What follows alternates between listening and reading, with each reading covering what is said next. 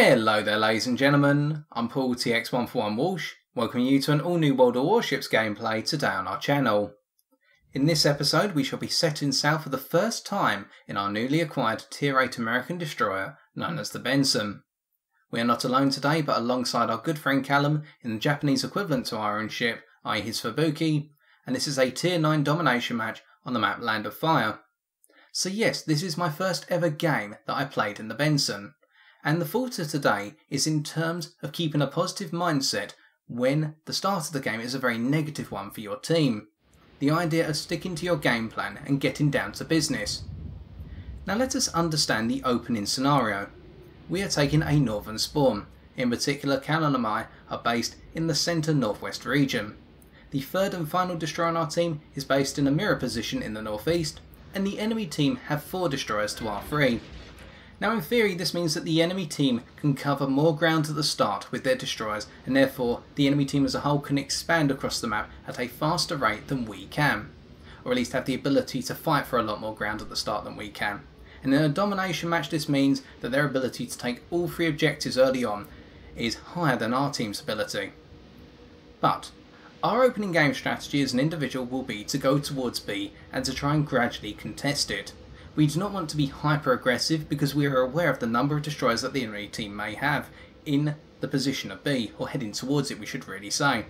They may send all 4, they may send just 1, we do not know, but we need to factor for the worst possible scenario that they may send 2 or 3 towards B or A, the 2 larger objectives. Callum meanwhile is going to make his way gradually towards C, but taking an approach that just goes over the northern section of B to provide me with some covering fire and covering torpedo fire as required. As we make our way, let us keep in mind that as our ship is stock as well, we're trying to get used to how the Benson is going to play, and the only skill we have on our captain at this point is basic firing training. Now this means that our reload with our 127mm cannon, of which we have 5 single firing turrets, is 3 seconds, which is very nice, much better than the predecessor, i.e. the Mayhem.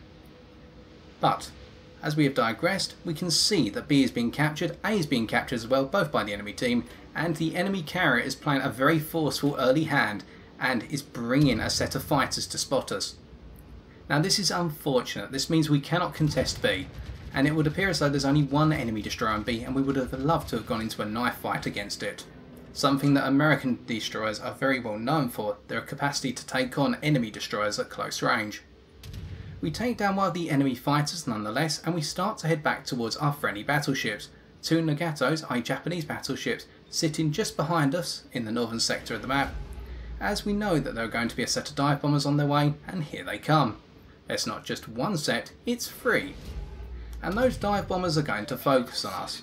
So we open up our anti-aircraft batteries, taking 1 down straight away, and gradually baiting the dive bombers back towards our battleships so they can provide us with additional anti-aircraft support. 1 set of dive bombers miss, the second set's on its way in, will they miss as well? Well, we've just got to keep wiggling and hopefully they'll miss. A disaster, we got hit and we lost a third of our health. And with some additional fire coming from the smoke screen on B from one of the enemy destroyers, the third set of dive bombers come in, but fortunately for us, these will miss. So, what can we say so far? Well, this has been a very negative opening. All 3 objectives are in the hands of the enemy. We have taken down a number of enemy aircraft, i.e. 3 of them, including 2 dive bombers, but the enemy carrier will just shrug that off. Our teammates, as you can see in the chat on the left hand side of your screen, not providing any names, but in general, the sentiment of some of our teammates is a very negative one, because, in their opinion, we as destroyers have let the team down. We have not contested the objectives early on. Callum is quite close to C and is trying to press it with a set of torpedoes or 2 against the enemy cruisers, either Kutuzov and the Otago. But really, our team is being confined to the northern third of the map, and this means now we have to counter-attack, because if we do not, the enemy team is going to win outright on points very quickly. We can see the enemy team already has a 180 point advantage and it is only increasing. Callum appears to score some very nice hits against the enemy Kutuzov, leaving him on only 345 HP. And as the Kutuzov triggers its smoke screen here, we do not have to worry about them as much. If they do not get hit by friendly fire that goes into the smoke screen, i.e. from our teammates, then we can just gradually eliminate them with a single salvo of high explosive. But our game plan, which we should elaborate from earlier, if we could not take B early on, we would go and support Callum in his push for C. And we can see that 2 enemy destroyers have really made the case for C, and they are now overextending. So we can see how the enemy team, having covered a lot of ground early on, has actually in a way become a little bit complacent. Their ships are now starting to move out of position. Their 2 destroyers that went for C, Aya Mayhan and Ahatsuharu, have moved so far forward now they are out of the coverage of their own cruisers due to the land masses that divide up the region around C. Meanwhile, by contrast, our team started off in very bad positions. Our cruisers were based off in the northeastern side of the map, our battleships over in the northwest, and the destroyers mixed in between, which meant that a lot of ships could not cover each other effectively. So now the tables are beginning to turn, and the enemy team seems to be so confident in the fact they have 3 objectives and already have a 340 point lead, which is steadily increasing, that this game is going to be in the bag. Now we eliminate 1 enemy ship, I believe it is the Kutuzov from earlier, while our teammates takes them out. We score the first blood. And now we need to make our way into C, and we can see that the enemy ships are moving away from the objective. We fire off our 2 quintuple torpedo tubes based down the centre line, a very nice feature on the Benson compared to the Mayhem, and we trigger our smoke. Not on C, we're just creeping gradually towards the objective from the centre north. Now the reason we're doing this is to try and make the enemy team think that we've made a mistake with our smoke screen, i.e. that we deployed it too early before we could get on the objective. And also this means that if the enemy destroyers decide to retreat or return to cover their cruisers via C, we'll be able to catch them off guard. But we take out the enemy Atago with a torpedo. Quite fortunate, we tried to predict that as best as possible, and now we drop some fire on the enemy Hatsuharu, which is sitting stationary at the moment, although they now begin to move forward. Callum is also engaging, and the enemy Mayhan is turning away from the Hatsuharu, not able to provide the support that ship needs. We now make our way onto C, having eliminated the Atago that was defending it, and these 2 enemy destroyers, either Hatsuharu and the Mayhan, along with the cruiser down in the southeastern corner of the map, cannot cover the objective. We can take this back without taking damage, or even being seen per se, although we are being detected technically. We continue to open fire on the Hatsuharu here, scoring some additional hits, but they are about dead. And we can now begin to switch our fire towards the enemy Mayhan, who is now charging up towards Callum to try and get revenge for the death of the Hatsuharu on the enemy team. We dump in our rounds here, but we can see that the Hatsuharu has scored a number of torpedo hits on Callum, and unfortunately that means he's out of the game. So we are now going to try and avenge him by bringing this back as a destroyer. We take out the Mayhem for what is our 2nd kill. We also capture C, so already we're getting a lot of points on the board, and we're helping to bring this back. We now have 1 objective. One of our battleships is taking A, as the enemy team seems to have just left A alone completely and focused on the centre of the map. Although they do have 1 battleship going towards A, but it's not going to get there in time. But regardless, let us continue looking at our side of the map. With our torpedoes reloaded, we open up on the enemy Colorado, firing a tight spread at first towards them on their recommended path according to the torpedo lead indicator, and we hold back the second set for a little bit, second set I should say, a little bit of sibilance there, and see what the Colorado is doing. They seem quite oblivious, so we dump in the other set on the recommended path. They may be turning across them, but if we can change their path and cause them to turn bow towards us, this means they can only use 2 turrets rather than the full 4 of a broadside towards our friendly ships up in the north, so we're helping out regardless. We do not care for the Colorado, we want to make our way towards B. We have a lot more work to do, as we really need to get the objectives on side. Our team has taken out a number of enemy ships, predominantly those based around C, simply because they overextended and were out of position. And we can see here we are going to hit the Colorado with a number of torpedoes.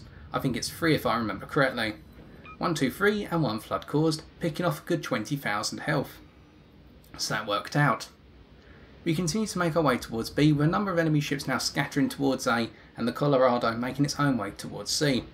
The enemy carrier has also been eliminated, most likely by our friendly carrier, so we can see how our teammates have taken advantage of the enemy team's exuberance for the fact they had a very early lead. We turn up towards the enemy Benson that tried to make its way up into the central northern section of the map to try and cut off our battleships with torpedoes most likely, and we are going to intercept them before they can retreat through B. Last thing they probably expected was to have a stock Benson coming charging up towards them from the south. We dump in a good number of rounds here, taking off almost 2,500 health, the 5 turrets coming in handy here. And as the Benson tries to turn across us once again, perhaps to get off a torpedo stream, we fire off our own torpedoes, which are reloaded. One of our sets were.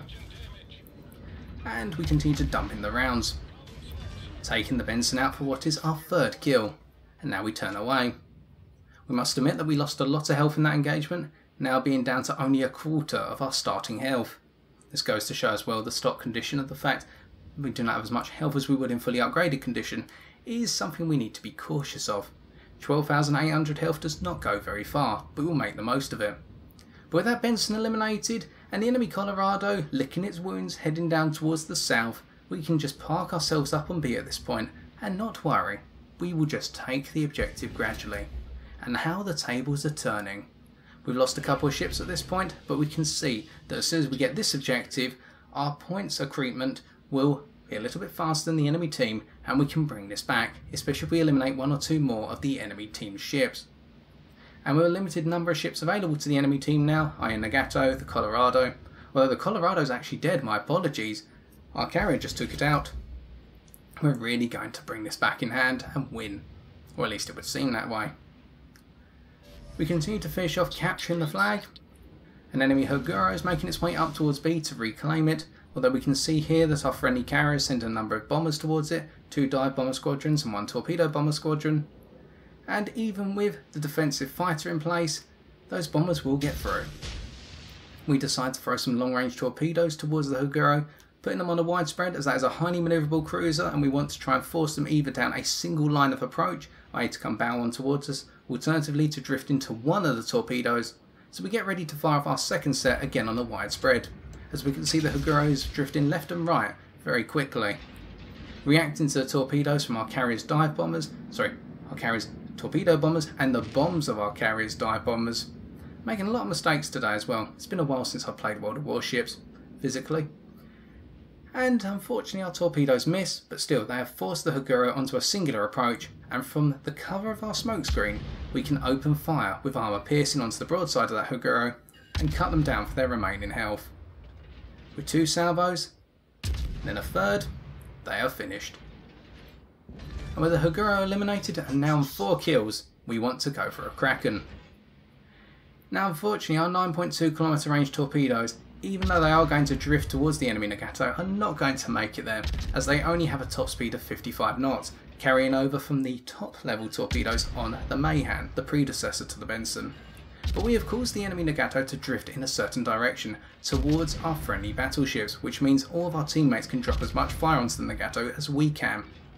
We are hoping to eliminate them through using high explosive here, perhaps even setting a fire. As we make our way out of our smokescreen, unfortunately the enemy Bleacher-Visca spots us, and we start to dump some rounds into them, as it is now them versus the entirety of our team. And we can see with 2 objectives in hand, the points advantage being in our own, and the fact we've got a lot more ships on our team, this game is concluded. Now it's just a case of whether we can get the Kraken or not, or who is going to get the Bleacher-Visca kill. We decide to turn away here to avoid being taken down, as the last thing we would really want is to be eliminated right at the end of the match, especially seeing as we played the ship well by comparison with what could have occurred based on the rather negative start of the match. We just want to survive, and if this means drifting away from the enemy destroyer for a bit and not doing any more damage, then so be it. But in the meantime we will use our torpedo tubes to try and force the Bleacher-Visca to only go south rather than go east. We're going to constrict their directionality a little bit more, so that way we can try and get a cleaner shot on them. We open up with some more rounds here, getting a shot on their rear facing turret, only knocking it out temporarily. We dump in a couple more rounds. Can we get the Kraken? Hopefully that salvo is going to hit. Ah, we didn't get it. But still, with the game over, let us take a look at the post-game stats.